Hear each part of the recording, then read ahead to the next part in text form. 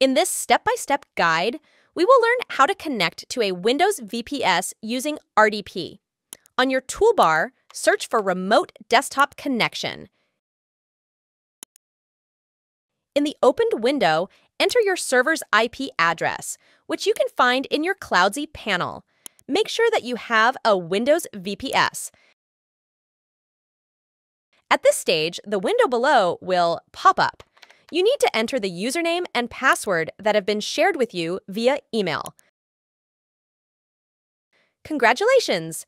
You are now connected to your Windows VPS via RDP with a 180-day Microsoft license. Once your work is done, you can easily close the remote desktop connection. Click on the Start menu, find the user icon, and click on Disconnect.